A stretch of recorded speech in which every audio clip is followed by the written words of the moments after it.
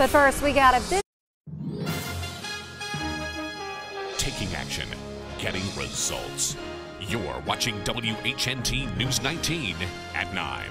And thank you so much for joining us tonight. Medical alert devices are designed to give senior citizens, many of whom who live alone, a little more peace of mind. And tonight, WHNT News 19's David Wood is taking action to bring you a warning from a Madison County senior who was smart enough not to fall for a telephone scammer's false claims.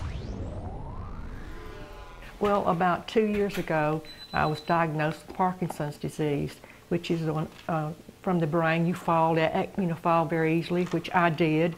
So I found out about this Lifeline, and everybody I talked to said it was really good, and I got it. And it was really good because I've used it several times. It's been really a blessing to me. Dina Bowley's